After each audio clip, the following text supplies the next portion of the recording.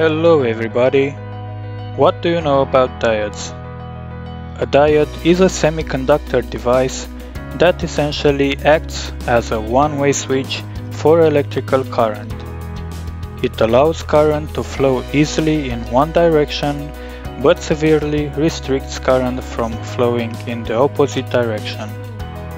It's called semiconductor because it is made of semiconductor materials. For a better understanding of diodes, let's make a small introduction into semiconductors. As the name suggests, semiconductors are in between materials that conduct electricity and materials that are totally non-conductive. The most commonly used semiconductor material in electronics industry is silicon. Semiconductor materials have two current carriers, free electrons and holes. In an intrinsic semiconductor material, free electrons are produced when a material receives sufficient thermal energy to provide valence electrons from the valence band enough energy to jump into the conduction band. When valence electrons jump into the conduction band, they leave vacant seats in the valence band. These are named holes. The number of holes equals the number of free electrons in the undoped intrinsic semiconductor materials. On their own, semiconductor materials don't conduct electricity very well because they have no free charges to carry the current. They become useful by controlling their conductivity by doping them, which means adding impurities, free electrons or holes.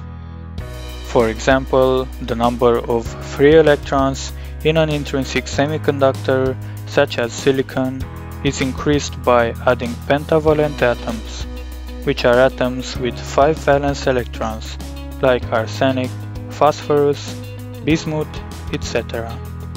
Phosphorus is covalently bonding with the silicon, leaving an extra electron.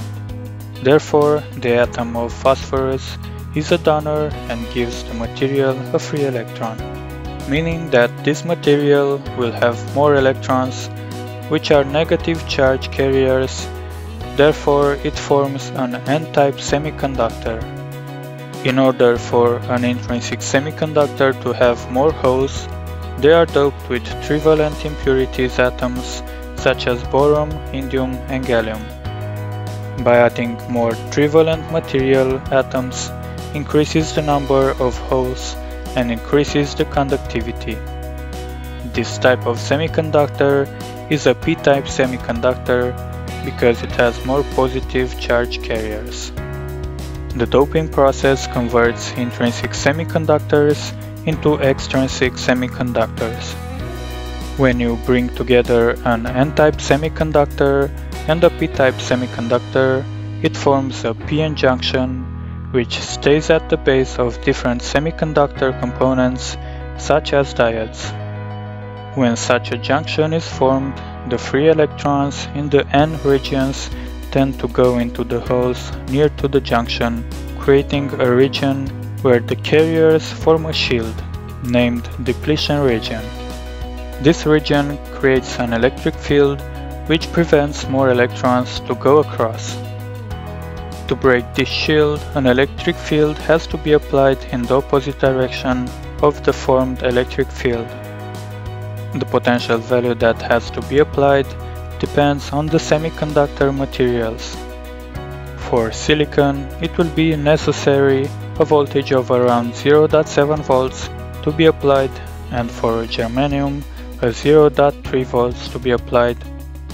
By connecting the positive terminal of the battery to the P-type and negative terminal to the N-type semiconductor, it will push electrons away by the negative terminal of the batteries and will travel through the holes towards the positive terminal, and the current will flow freely through the body of the diode. This can be called forward bias, meaning that a suitable positive voltage is applied between the two ends of the P-N junction. By applying a negative voltage results in the free charges being pulled away from the junction, resulting in the depletion layer width being increased. This has the effect of blocking the flow of current through the diode's P-N junction. This can be called reverse bias. Basically, this is why diodes conduct in one way and block the current flow in the other. The P-type semiconductor is the anode and the N-type semiconductor is the cathode. The cathode is marked with a line on the body of the diode and also in its symbol drawing. We can make an analogy of a diode compared to a hydraulic check valve. A check valve allows fluid flow through it in only one direction, but it also has a resistance, and if you don't push the liquid with an amount of pressure, it will not open. It is the same for applying a high enough potential on a diode to allow the flow of current. This is just the basic understanding of diode's principle. In next videos we will discuss also about the parameters, behavior of diodes, what types are and where to be used. Until then, let the likes and subscribes flow like current through a forward bias diode.